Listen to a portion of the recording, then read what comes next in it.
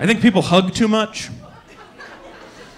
Controversial, I know. I just feel like if we're close friends, awesome. Rub your disgusting, sweaty body all over my body. But people have started hugging me who I barely know, and it's weird. Like I was at a business meeting the other day, tried to shake a guy's hand, and he was like, "Get out of here, man. I'm a hugger."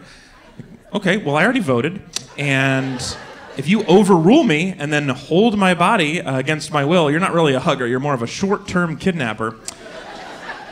And you're not going to like where this hug goes, because I'm a crier.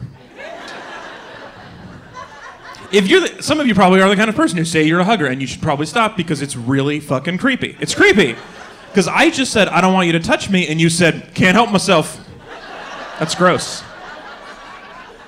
If you think you can just add ER to the end of a word I don't want you to do to me, and then I'll let you do it, then next time I'm in a meeting and a guy is like, get in here, man, I'm a hugger, I'll be like, okay, well, I'm a finger banger, so who goes first?